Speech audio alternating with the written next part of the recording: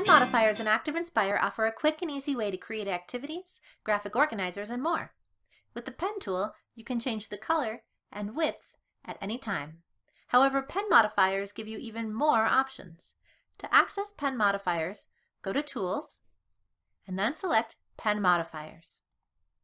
A new menu will appear next to your main toolbox and offer you a variety of lines and shapes.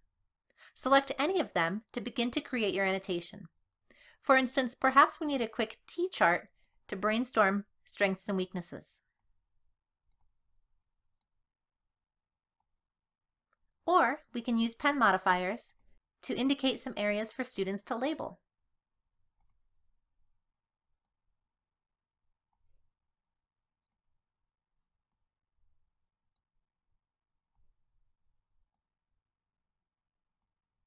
Pen modifiers are easy for you and your students to use.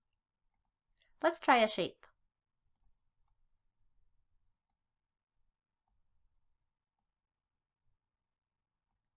Notice that the fill of the shapes is translucent.